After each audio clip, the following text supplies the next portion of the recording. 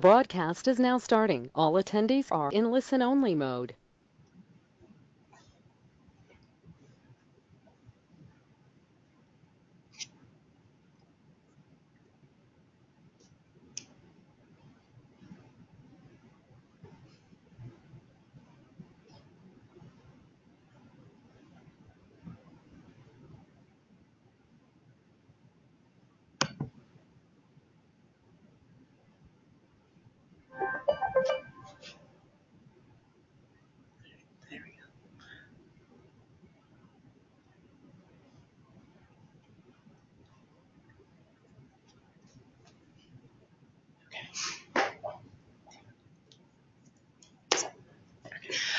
Hi, everyone.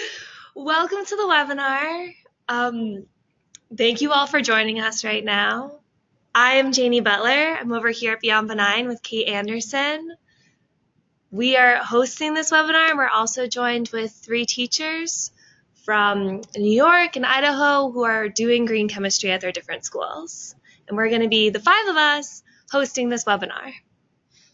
Yeah, so from novice to confident is our mantra here for novice to confident green chemistry educator and lessons learned. So I'm going to turn it over. Oops. Maybe. Yeah, we're going to move off of slide 1.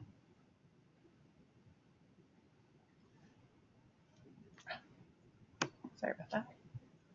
Awesome. So like I said, we're here at Beyond Benign hosting this webinar. And so it helps a little bit to know the story of Beyond Benign. Hopefully you guys have heard of us before. We've met you in different ways. But Beyond Benign is a nonprofit founded in 2007 over here in Wilmington, Mass, right outside of Boston.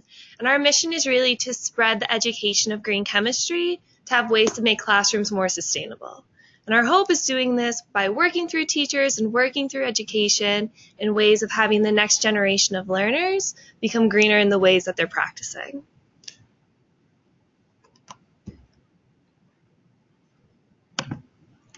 The way we do this is in 3 different ways. So we do it through curriculum and training, which is hopefully where we've met a bunch of you guys by working at different teacher trainings and workshops.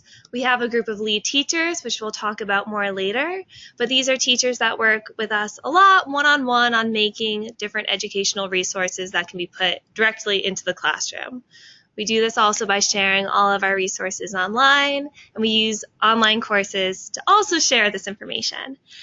We also have 2 different sects, which are in the community engagement, reaching out to people who are around us here in the Boston area, and also with working with universities and colleges of having our green chemistry commitment signers and schools that commit to teaching green chemistry to their students and focus on doing things in a more sustainable way. Fabulous. Thanks, Janie. So if you will, and we're noticing that we've got quite a few people that we're friends, friends of Beyond Benign. So thanks so much for tuning in. And this webinar will be recorded. So we did want to let you know that this webinar will be recorded and will be shared, posted on our website after today. So for other folks who weren't able to tune in, it will be able to be a resource that is able to be shared with others.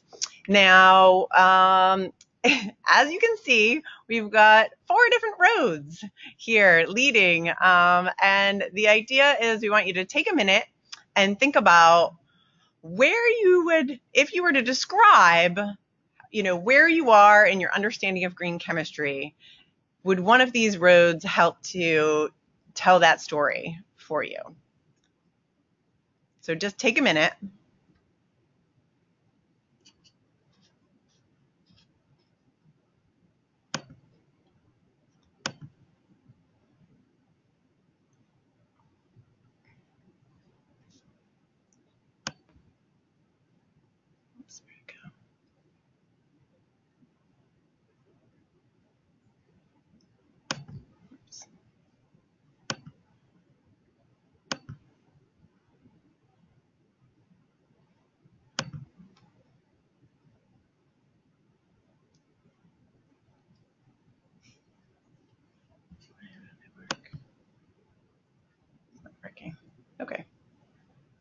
So I was envisioning sharing a poll with you to get a sense from the audience of how you'd best describe yourself.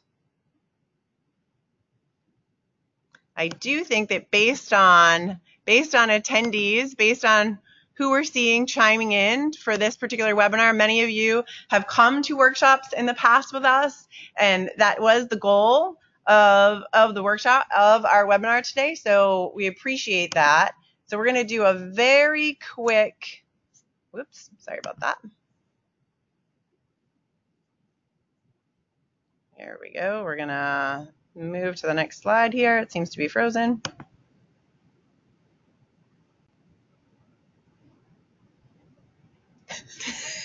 Maybe, maybe not. Okay. Have a bit of a technical difficulty here.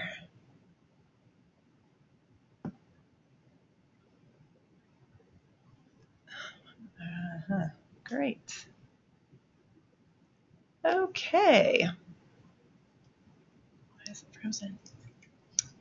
All right. Let's see if I can share my screen. Yeah, we're trying to troubleshoot here to see what exactly happened. Because we're basically trying to tell you just a little bit about, what is green chemistry, do the very, very short summary.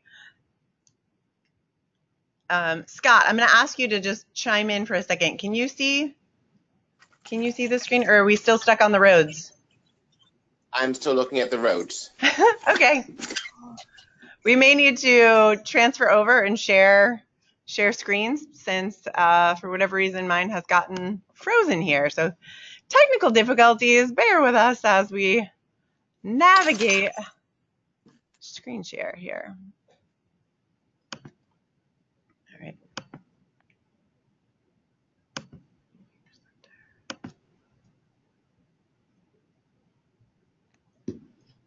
Yeah, sure. Hello, everyone. Welcome to your new screen. Sorry about that. Best laid plans, right? Okay. Again, most of you are really familiar, so me trying to do that poll apparently froze things up, even though it didn't do it before. So most of you are really familiar with what is green chemistry, so we'll walk through this very, very quickly. And again, just a refresher, it's the design of chemical products and processes that reduce or eliminate the use of hazardous substances. And again, we like to use the phrase benign by design, or think about it as the science of solutions. As we know, the sweet spot for thinking about our green chemistry criteria is finding it right in the middle of cost, safety, and performance, because our green chemistry technologies have to have all three criteria in order to be considered successful, not just in the lab, but in the marketplace. So this has huge appeal, especially when working with students, because we want to bring in that real world context. And this is a lot of how green chemistry helps us to do that and connect with our state and NGS standards, which we'll talk a lot more about as we have Sharon, Scott, and Jim share their stories of what they're integrating. Now, the 12 principles of green chemistry, obviously we've got a lot of rooted foundations as we're connected with John here at the Warner Babcock Institute for Green Chemistry. And the 12 principles act as that lens, that guide, that support to the tools essentially for chemists in the lab designing and thinking about pollution prevention at that very beginning stage and best designing green chemistry technologies. So we wanted to just spotlight a couple of the new technologies out there that could definitely be used and hopefully be seen as possible case studies for integrating it and connecting it with your students. But if you hadn't heard already, Lego is going green. And this is really exciting because it speaks to the mainstreaming of where green chemistry is headed. And that's obviously very exciting for us here. And hopefully that will help, again, with your students of thinking about how it connects back to something very tangible in their own world. So as it is always a process, the biggest first step for Lego will be to be thinking about how to be using, some of these bioplastics for some of these smaller things. So those green, the things that you see in the picture there, those little pieces of the bigger Lego land puzzle. But it'll be really interesting to see as this again continues to play out in the marketplace. There is just such a demand for bioplastics at the moment that are reaching those criteria, and making sure that their performance withstands that of traditional fossil fuel based polymers. Now, this is something that, again, for a lot of, and I see both in terms of audience members, we've got colleges represented in addition to K-12 audience. So thanks so much for tuning in. And this particular one is definitely more geared for undergraduate level. And the Safer Chemical Design game, both Janie and I took a little time kind of going through the levels a little bit earlier today. And we will say that, I'm definitely going to vote for undergrad level. It's a little tricky. Yeah, but essentially, so you're put in the role of having to redesign a formulation. And they, sort of for level one, we were taken through the steps of if you have a cleaner, and looking at the solvents and looking at those materials, and then having to sort of rate and understand what the hazards are associated with that, and then having to go back and reformulate. So do you want to add anything to that, Janie? Sure. Yeah, it is a really neat game. It's really great about talking of all the different properties and qualities that are found within making a detergent and really having to focus on each of those specifically. And then at the end, you also go through looking at its performance and making sure it's able to, one, be benign, be made in green chemistry practices, but also be able to perform and do its function. So it's a really great way of tackling some of the harder to imagine things in green chemistry that are a little bit more complex and having it really well depicted. Awesome. Thanks. So as we were thinking about putting together this webinar, the target was to reach back out to many of the people who had come to workshops since last spring, and we wanted to just get a gauge and see where people were at in terms of implementation. So several people did fill out our survey, and we really appreciate that. Many of them actually were reflecting on having more higher education related resources and sort of, again, that higher level. So we did want to give a big shout out to the work that's being done at the higher education level. And at this point, we're over the 50 number for green chemistry commitment signers. And this is very exciting. Sorry, I'm wanting to do it on my screen. This is very exciting. And so, again, thinking of how, as Beyond Benign, we've got our separate programs, but really the goal is to be moving green chemistry education forward on the whole and seeing the entire spectrum from early education all the way through to that workforce development piece. All right, so that's not behaving either, even though it did in trial runs. We love this. We love it. Technology. Maybe you'll get to see it later. Technology is fabulous. Well, again, we will share this resource, and you can check out the Google Map site from here. So the link is there, and it's clear.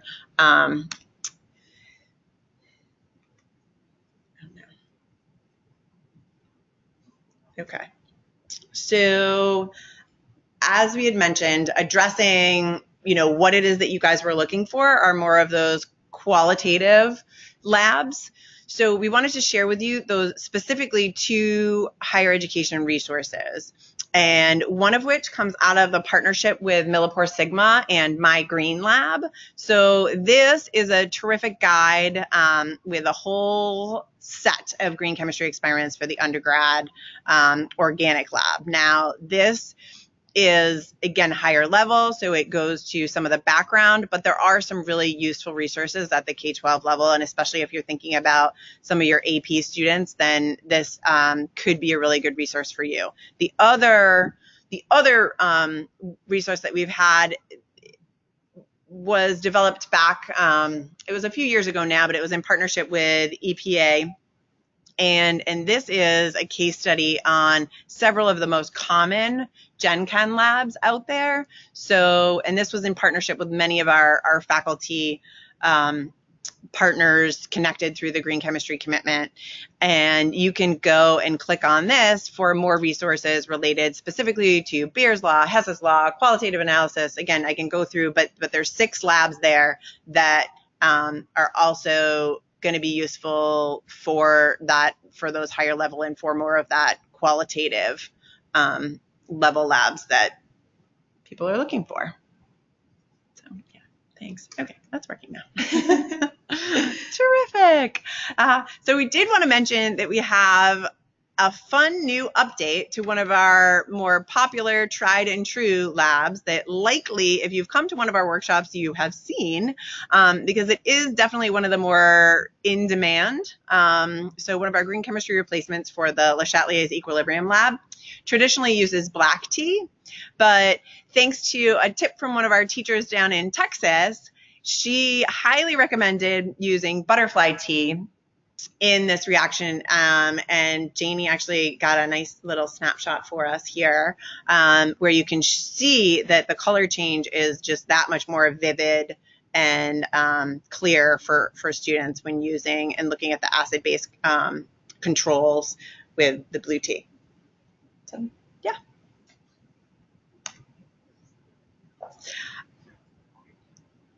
In terms of timing right now, reflecting with our team who's going to be jumping in and sharing their stories here in just a second. But so across the country, obviously we're teaching, sometimes our pacing is a little bit different. But we were hearing that several teachers, especially in New York, it may be timing wise for you to start thinking about acid-base labs. So we wanted to let you know about the acid-base labs that we have on the Beyond Benign website, one of which a relatively new modification was to our fabulous fabric. So this was a natural dye lab that focuses on thinking about the Cogent technology from out of Steelcase, where they are no longer using antimony in their dyeing process of polyester fabric. So this has been adopted, and for this particular lab, you can actually find leveled labs for both middle school and for the high school related to using Kool-Aid as your, basically your standardized dye, which is the standardized dye for looking at stain resistance in industry. In industry, yeah. Yes. So we have that linked here for you if acid-base chemistry is coming up next. As you're coming out of the gate, then that could be a really useful thing. And we also added on here the video because this was another resource that you guys are asking for more of, which we hear you loud and clear, and we're going to be working on putting together some more short videos to be sharing up on our website and making sure that gets out to our teachers, because we know that's what you're looking for. You're looking for those short little videos that can help synthesize the particular replacement lab and then get that out there so that you can see it in real time. So yeah. Great. So let's hand it off to our teachers to hear a little bit about what's happening in the classroom. So let's start with you, Jim. Hey, everybody. Hoping you can hear me. It looks like it. Yeah, it sounds great. I'm taking the responsibility of being the novice in this Novice to Confident Educator webinar. I'm in my 5th year teaching chemistry, but my first year really incorporating green chemistry on the student side of things.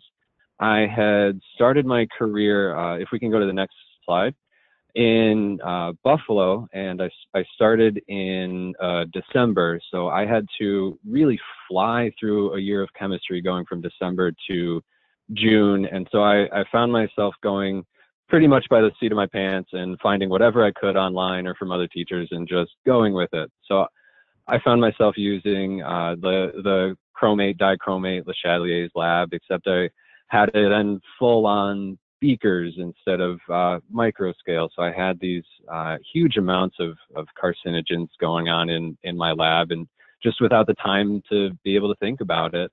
And so a couple years later, 3 years ago, I got the job I have now in very northern New York, where when I was first looking through my stock room, I came across with my superintendent there in the summer a few gallons of concentrated nitric acid sitting in the organic flammables cabinet, which is not a great combination. I might have let out a couple 4-letter words there by accident in front of him. And I kind of guessed the teacher's probably using it for the Ira Remsen copper nitric acid demo, but I didn't really see a need for gallons of it. And so having the time to think about it and seeing what I had in taking over for some retiring teachers, I started really making it an emphasis in my labs to microscale a lot of what I could. I started buying only what I needed until it would go bad, so that I didn't have these expired chemicals going bad in my stockroom and not really having the money to dispose of them. And so doing these kind of things on my own, trying to save stuff, trying to make it safer. I was talking with a local professor last spring, and he said, "Oh, there's a word for this. It's green chemistry." And he told me to go look it up and find some things, and so I did. And so over that summer, this past summer, if we can go to the next slide, what I did, I probably pretty immediately signed up for the Introduction to Green Chemistry class. If you're listening and haven't taken it, I really suggest it. It got me really looking at my materials and making an emphasis to green them up, and looking at the 12 principles, and everything just kind of made sense. I was really glad there was actually a community for doing this and materials out there. And so part of my summer plans were to go to the biennial conference on chemical education. And the picture of that plane there is the plane I took to get to, to not that, but to Boston. So I went to these conferences. I found workshops from Beyond Benign, and the picture on the right there, if you've been to a workshop, you might see it. There actually was a purpose for clipping all those butterfly clips on the post-it there. But started really working with Beyond Benign's activities and kind of planning what I was going to be doing for the next school year, including using hashtags in a lot of any way I could to annoy my students, because I learned Twitter is really fun over the summer. So this year is my first year going through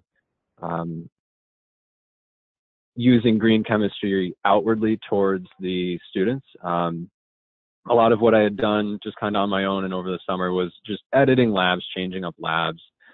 This was the first year that I had presented it in any way to my students. So I gave them the 12 principles. I said, I told them to research and present on a disaster in the chemical industry, as well as what we learned from it, and present to the class a green chemistry invention, and how does that apply to the 12 principles. Can we go back a slide? Sorry. I had them also look at labs that they had already done in order to think about what they could have changed to it to make it a bit more green and fit the 12 principles. There were a few kinds of students who would do that. There were some that made some memes and suggested some changes, which weren't really okay changes, like changing sodium nitrate for potassium nitrate in the solubility curve lab, and not realizing that the picture he used of sodium nitrate has just as many warning labels on it, and is arguably in some ways worse than potassium nitrate. And then there were others that for the same kind of thing, they really looked through the safety data sheets and suggested changes to make them inherently more safer or less toxic. So that's been so far this year. It's been, my goal was just to kind of see how the students would pick up on actually learning it as an actual part of the year. So if we can now go to the last slide there. What I want to do in the near and distant future is use labs with them, since they really seem to enjoy it and like the environmental spin on chemistry, that I want to do more labs that are specifically in their face green chemistry labs, like using the T lab for Le Chatelier's principle, using color flame candles instead of solutions for the flame test, and not just doing it, but having them also look at doing the lab in a green chemistry way. I want to as well, this year is my first year using the chemistry modeling curriculum. I want to figure out, now that they've seen the principles and used it a bit, how I can incorporate green chemistry into the modeling curriculum, and whether it's worth doing lessons just for it or trying to incorporate it into other parts of the year. I'm also in the process of working with that same local professor on doing some modifications to the copper cycling lab, which I'm sure a lot of us out here do, trying to cut down on the waste a bit and trying to make it a little bit easier to fit into a 40-minute period. And since my students really picked up on it, I do want to use more of Beyond Benign's activities that they have on the website, and really incorporate it rather than just doing things behind the scenes to make things more safer. I want to really incorporate it into the class. I was just kind of playing around and seeing how well they'd take to green chemistry. Part of that, I'd like to eventually have each year do a kind of road salt project and incorporate data collection and looking at the effects of road salt in different units throughout the year. Since I'm in an area where road salt is used probably 3/4 of the year, it's very relevant to them. It'd be nice to be able to incorporate something year long to really anchor the green chem into everything. So that's where I've been and what I've done this year. If anyone has questions or stuff to share, you can find my email somewhere in here or my Twitter, and I think I'm going to be able to pass it over to Sharon now. Great. Thank you so much, Jim. And sorry for following you up on the slides a little bit there, but it was really great for you to share your story. And yeah, thank you so much. So Sharon, if you would like to share a bit of your story. Hi, I'm Sharon, and I'm the old lady in this group. I decided I wanted to use this picture because this is my hobby. I am involved in a group that recreates the Middle Ages, and at that point I was queen, and it was a pretty cool thing. And it's the best picture that I think I have of myself. So, as I said, I'm the old lady in this group. I started working in chemistry labs in the late 80s and was a professional scientist until I've retired 15 years ago and started becoming a teacher. And one of the jobs that I had was in Maryland, where the water quality issues were big. And our facility, we did research and development, and there was a lot of stuff that we worked with that we really had to be very conscious of what we did with. And the water that left our building really had to be cleaner than the water that came in. We had to be completely conscious in planning and ordering and disposing of everything. So I sort of came to this, to education with preconceived notions of what I should and shouldn't do. Then I got here, and just like Jim, my cabinets were full of crazy things, and I was looking at them and saying, there's no way I would have ordered this when I was a professional scientist. What's it doing in a high school lab? And spent a fair bit of time just trying to get things cleaned up. One of the things that I'm focusing on, because now I've been teaching for 13 years, and I've been working really hard lately to make myself more attuned to the standards. Idaho just passed new standards that are NGSS-esque, and so we're in the middle of completely redoing our whole curriculum. This year, we did the solids lab, and so we've just finished bonding, and the standard is plan and conduct an investigation to gather evidence to compare the structure of substances at the bulk scale to infer the strength of electrical forces between particles. So traditionally, you might use something like naphthalene or polyvinyl alcohol or some of these other chemicals that I actually have in my back room. But I wanted to think about it in terms of what was going to be safer for my students, what wasn't going to stink up the lab, and what could I just easily get that I could do molecular, and they could see molecular bonding easily. With this particular performance expectation in the evidence statement, it really focuses on change of state and not solubility. In the past, one of the things that's been sort of a hang-up with this lab, especially with the molecular substances, was you had to have some sort of a nasty polar solvent to show that, say, your naphthalene would dissolve in benzene, but it wouldn't dissolve in water. And it's just so fraught. You wound up with complex waste that was ionic substances with hexanes or benzene, and it was a mess to dispose of. Mixed waste is always a problem.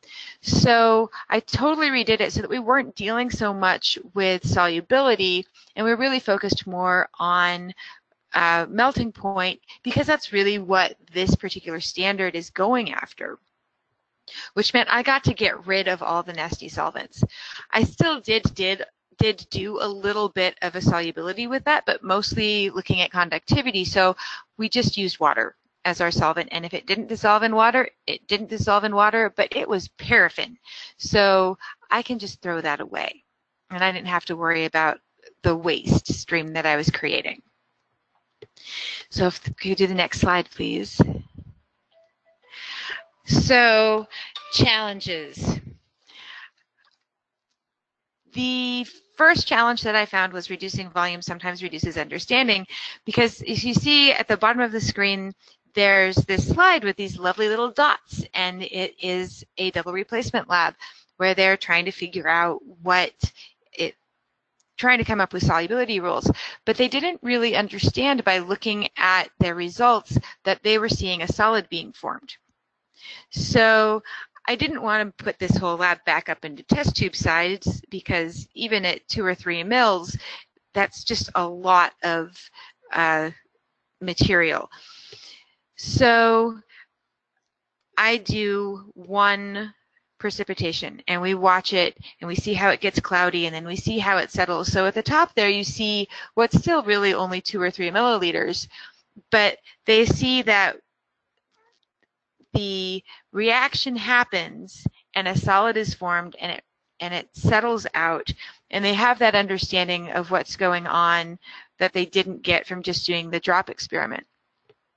For the drop experiment, we can do all kinds of combinations. This is just one example, and they get to see when a solid is formed, when it's not, but the entire lab for all of my students takes between 25 and 50 milliliters of solution. And even with that, I have leftovers. So I wind up reducing volume a lot for the entire lab without reducing understanding by doing a demo in the beginning. One of the things that I totally didn't expect was it was harder for the school to reimburse me for things I buy at the grocery store. If I buy it from Flynn, yay, they'll reimburse me for anything I buy from Flynn, including a bag of sugar. But if I buy it at my local store, they want to know why I'm buying food at the store and bringing it into a chemistry classroom. So that's taken some explaining, and there's still some times where I just suck it up and pay for the materials that I want at the grocery store, because the school isn't going to reimburse me for Cheetos, even though Cheetos are really the best thing to do for some of the calorimetry labs. One of my soapboxes is universal indicator. That stuff is evil. If you look at the hazard warnings on universal indicator, it has 3 or 4 different carcinogens in it. And I looked at that and I was like, I don't want my kids anywhere near this. Kids don't like the smell of cabbage juice, but I don't like the carcinogenity of universal indicator. And cabbage juice is a great universal indicator. Along those lines, for the Le Chatelier lab, I use blueberry juice because I get an even better color change than with any of the teas I've ever tried, because blueberry juice is also a very good pH indicator. So I've gone to using a lot of the natural pH indicators. Sometimes we use turmeric, red onion skins. There's a lot of things you can buy at the grocery store and wouldn't mind eating for dinner, alternatives to pH indicators that you can buy from Flynn. But the biggest challenge for me, especially coming from a not education background, and this is so deep I didn't even ever student teach, was rethinking what I'm doing, reassessing my assumptions, and looking at the lab manuals that I was given and saying, I don't like this, and trying to figure out a better way. So that is always a challenge. Reassessing assumptions is an important skill, I think, and I still do it every day in trying to make sure that I'm doing what's best for my kids in all the different ways. So if we could get the next slide, please. One of my success stories is in my AP chemistry class. We do this inquiry-based chromatography, which is investigation number 5 in the AP chemistry lab book. But I expanded it because in the AP chemistry example, they only give you like 3 or 4 or 5 solvents. And in the world, there are a lot of solvents to choose from. So I also give them an article from Green Chemistry that GlaxoSmithKline put out about solvent selection and their solvent guide. And so it's a pretty dense piece of reading, but I have my kids read that as part of their pre-lab. And then I allow them to choose from these 14 solvents that I have. And I have some things back there that are not particularly good for anyone. And if they use them, they have to do it in the hood and that kind of thing. But my students are awesome about really only choosing the green solvents. And they manage to see the differences between polar and nonpolar, and I wind up with 1/10 the organic waste compared to what I had before. So I really think that this is an awesome way of getting the kids to decide for themselves. You have an inquiry lab where they're picking what solvents they want to use to separate the food dyes. They're looking at structures.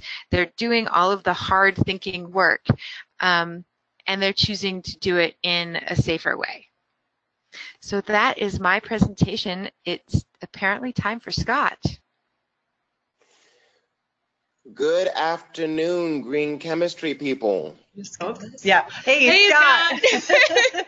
Sorry, we want to jump in real quick.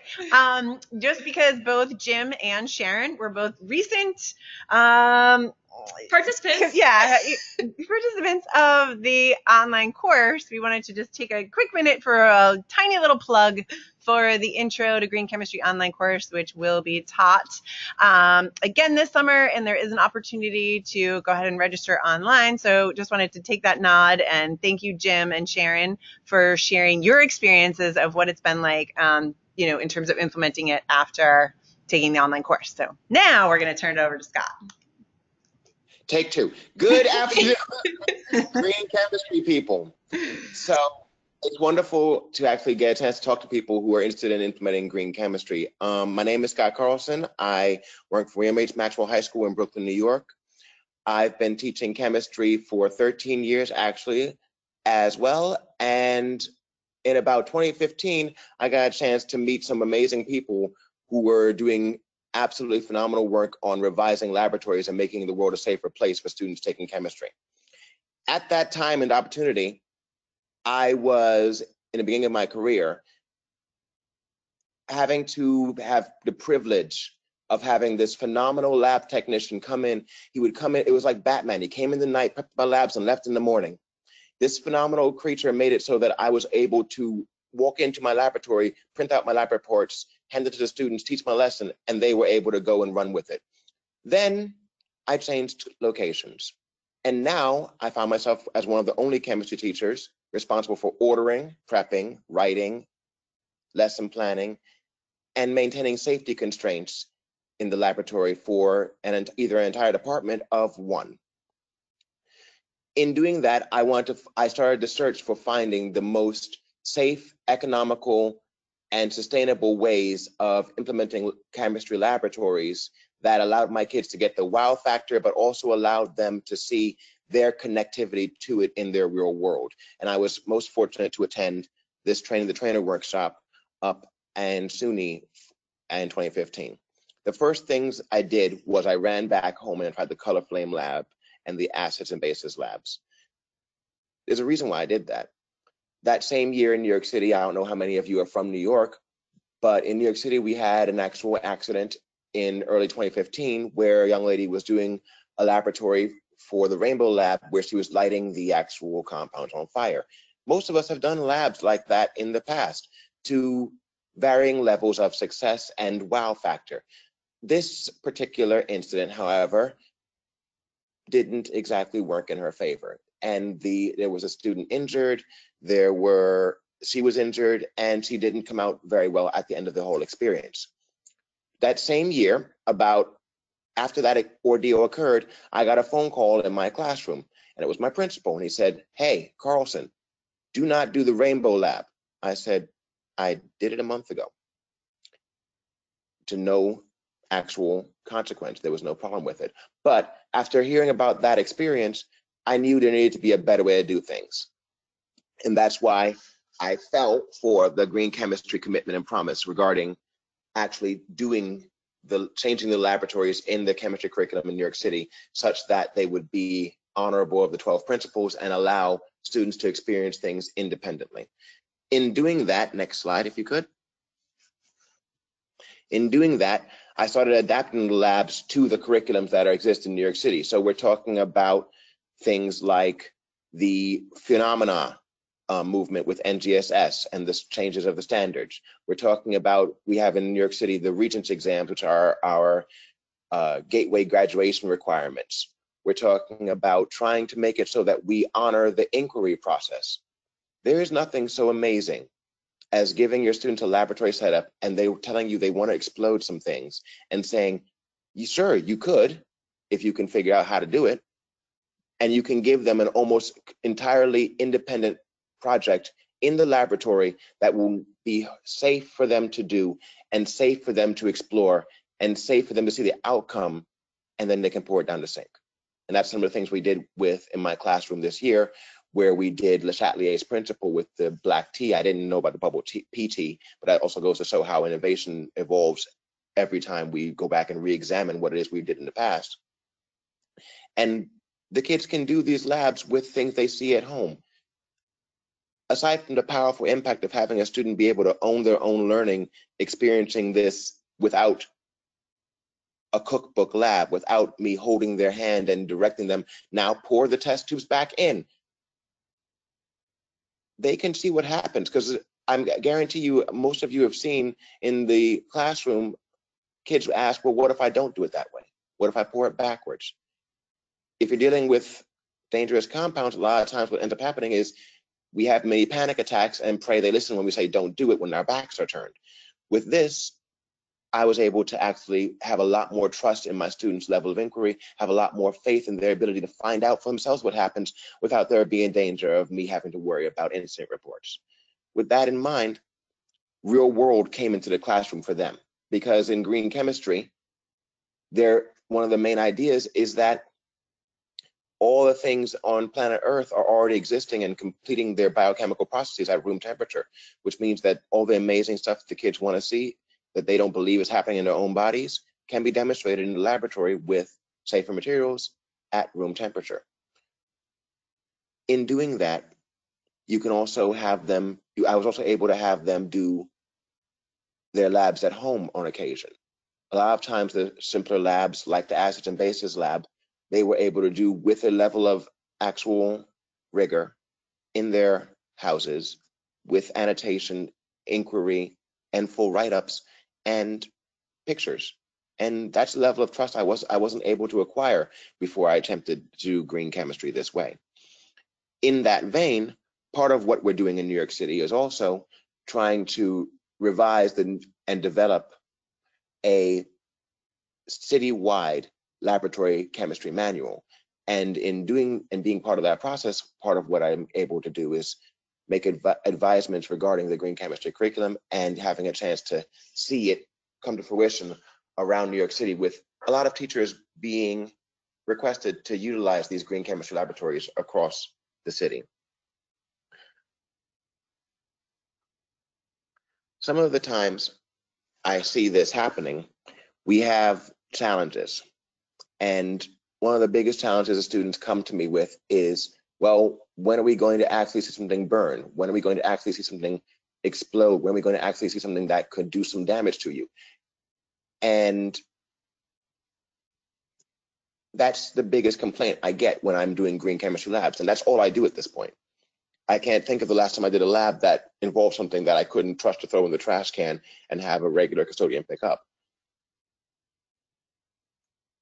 The explosions and the dynamism that one expects from the chemistry can be achieved if you're willing to look for it. And things like peroxide for elephant toothpaste, things like using in nuclear chemistry with just basic toys. There are a lot of different things that I was able to do adopting this philosophy that I wouldn't have been able to even approach or think about as an option beforehand.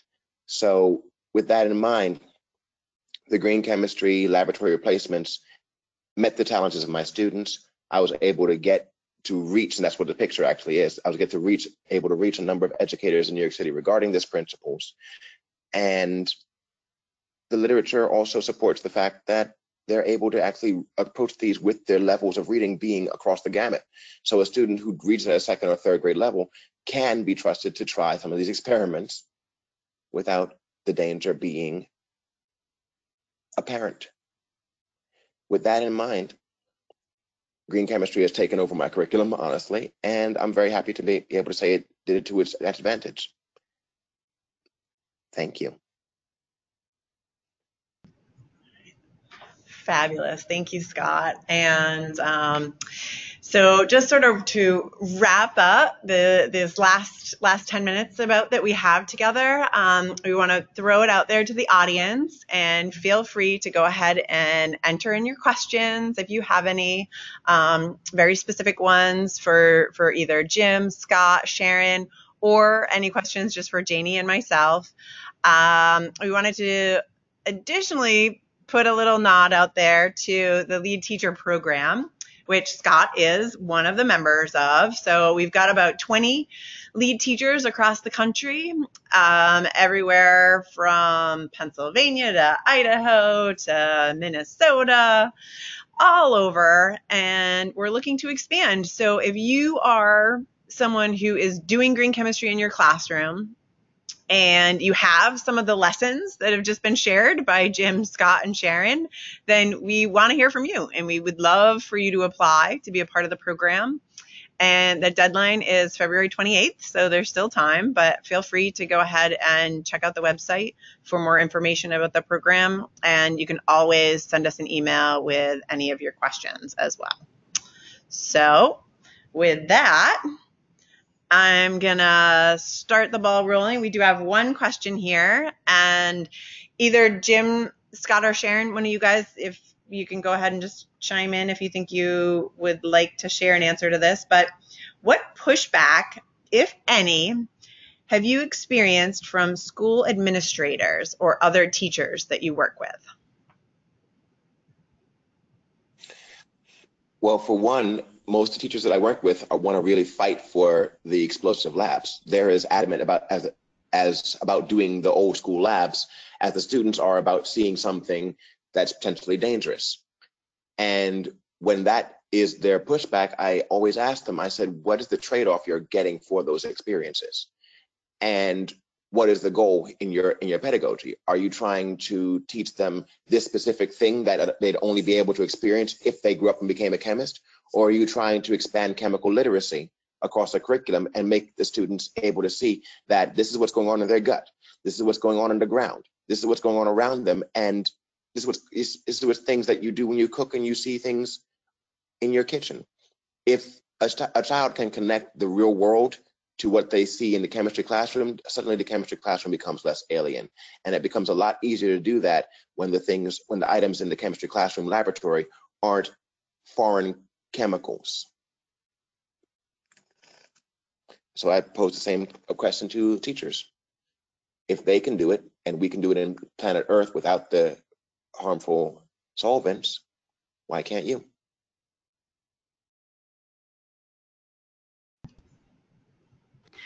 And this is Sharon. I just want to add, a lot of it's just inertia. When I talk to other teachers, they're like, well, we've always done it this way. What's wrong with how we've always done it? And they're comfortable. They don't want to change what they're doing, even if it is a safety issue.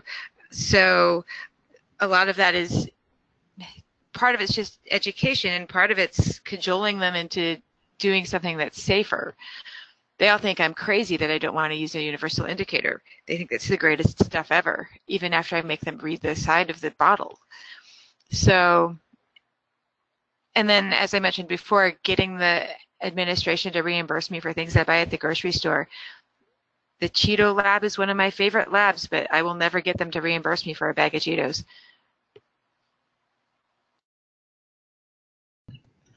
Thanks, Sharon and Scott.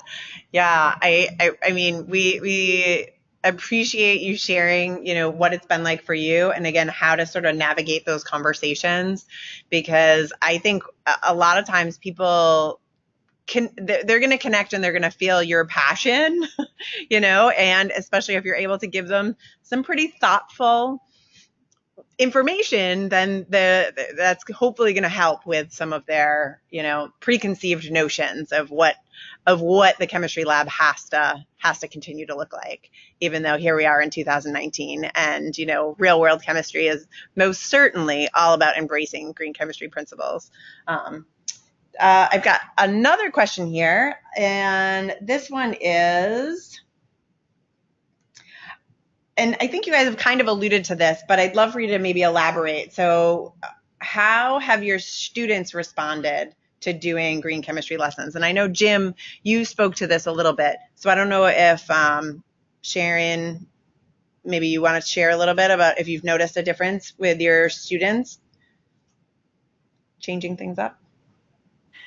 So unlike Jim, I haven't been brave enough to actually say, oh, and look, we're doing green chemistry now. My kids love the fact that we did in AP Chemistry a very complex look at intermolecular forces with chocolate and chocolate breaking. I have a student in here right now nodding. They had fun with that, and it was yummy. And it really they were looking at complex structures and complex interactions, and they were getting it. And they were getting it better than they were going to get it with any of the traditional intermolecular forces labs. So one of the things that is on my to-do list is to make it much more obvious that I'm trying to make a safer lab and a safer lab experience. But I think my kids do appreciate that I put their safety first, and they know that I care about safety.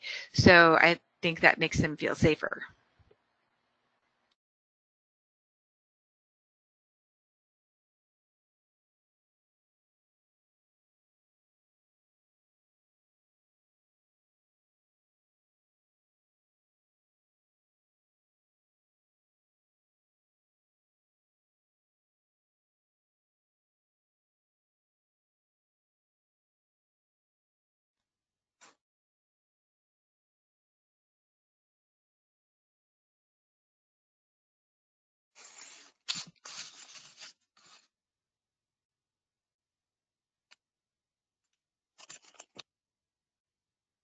Hello, I'm sorry. I feel like there's no sound right now.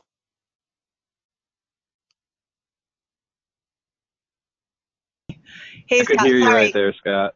Hey, Scott, you're there. Sorry, it was me. It was me being muted, and I read off a question to Janie. Only. So we had the local professor that Jim is working with, and he has a small undergrad research group that's working on those green chemistry labs. And his question is, what new experiments would we like to see developed that could really be used in school? Hmm.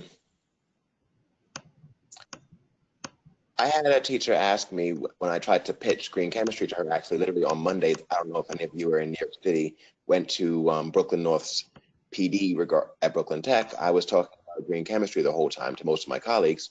And one of the things that we were talking about was the applications of green chemistry to the higher ed portion. And I was so grateful to see that in the PowerPoint and actually in some of the things that we presented to you today, use an opportunity for you guys to get a chance to access some of the higher educational labs that would fit into AP chemistry, quantitative analysis, the actual higher level chemistry classes that we want our students to take.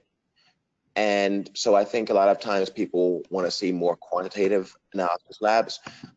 As of the moment, I also teach AP chemistry, and I'm doing the iodine clock lab with vitamin C, and that allows me to use the lab pros and get the quantitative analysis data. But I'm sure I would love to see more quantitative things that, like, for example, that don't involve the chemicals in order to make the dimensional analysis more accurate and easy to see.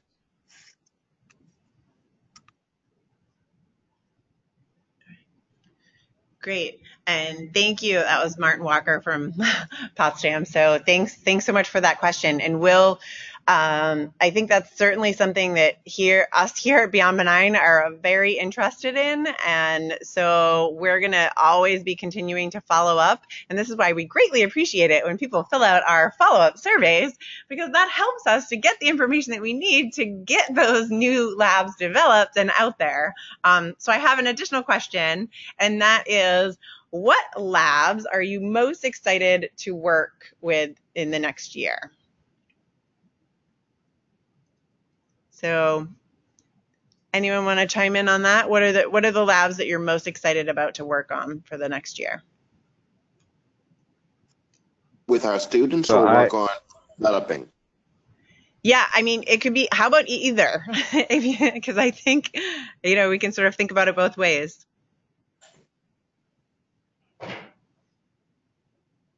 So every once in a while, when I have students stay after school for help or to do a lab or something like that, while they're working in the classroom part, we'll make afternoon chemist tea and just get them to relax a little bit and have some tea. And so I'd really like to try the butterfly tea Le Chatelier's lab out instead of the black tea or the potassium chromate, dichromate. Also recently, just this past year, finally got a saponification lab to work, but I want to see if there's any way to make it a little less harsh as far as the base required. Yeah. It's so funny you mentioned the saponification lab, because that was one of my questions from last year about what lab would I want to see greened, would be a saponification lab. And I don't know, Kate, but the other higher ed link to the other green chemistry labs we also have affiliation with? The avocado green soap saponification lab? Well, it exists. This is a laboratory that does avocado soap saponification, and all the materials regarding it are relatively green and sustainable and safe. And that's one of the partner organizations we work with that has access to those laboratories materials as well. All you do is send them an email. And that's what I'm looking forward to trying this year rather. I'm looking forward to trying a saponification lab with avocados. Okay. Awesome. No, thank you. Thank you, Scott. Yep. So we're gonna wrap it up because we've got less than a minute now. So wanted to just share quickly the contact information of all of the presenters today, and a huge giant thank you to Scott, Jim, and Sharon for taking the time to be a part of the webinar with us today, and for all of the participants who tuned in. We really appreciate it. And yeah, so hopefully, yep, us, yes, our contact information. You can always contact either Janie or myself. Now, please make sure, as Jim had mentioned, to go ahead and follow us on Twitter, hashtag, Beyond Benign, hashtag Green Chemistry, and you can sort of continue to see what we're up to in social media. And most of you have already signed up for our newsletter, but if you haven't already, then please take that opportunity. So thanks so much for tuning in, and enjoy the rest of either your afternoon or your evening, and hopefully we'll see you again soon. So thanks so much.